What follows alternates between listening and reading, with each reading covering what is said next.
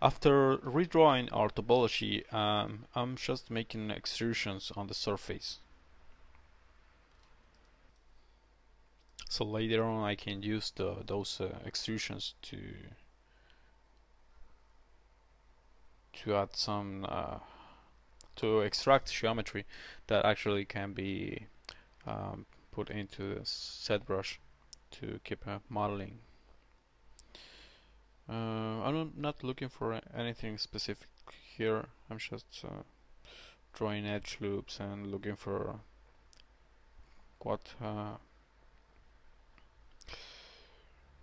which pieces looks better, so I can extract them to move move them into ZBrush, maybe for creating shields and metallic pieces and stuff.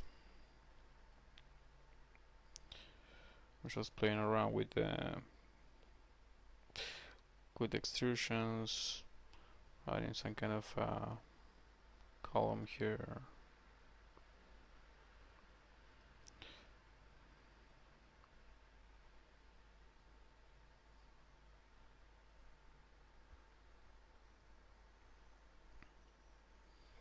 Scaling that.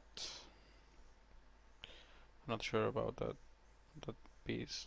I think it's not. It doesn't look good to be moved into the actual model. But I like how this front part looks. It's for creating some kind of a shield. Making an extraction from here. Yeah, that could be move as some kind of a shield with hard edges. Edges maybe.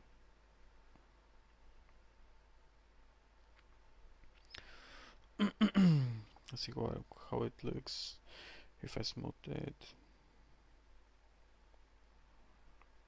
I think that, yeah, that one will be, I like these sharp corners here, but I like the overall idea of use a shield.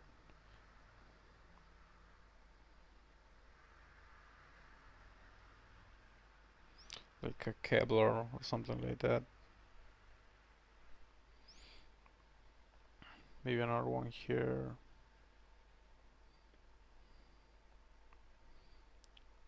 For maybe using like a Kevlar divided into parts for keep him more movement.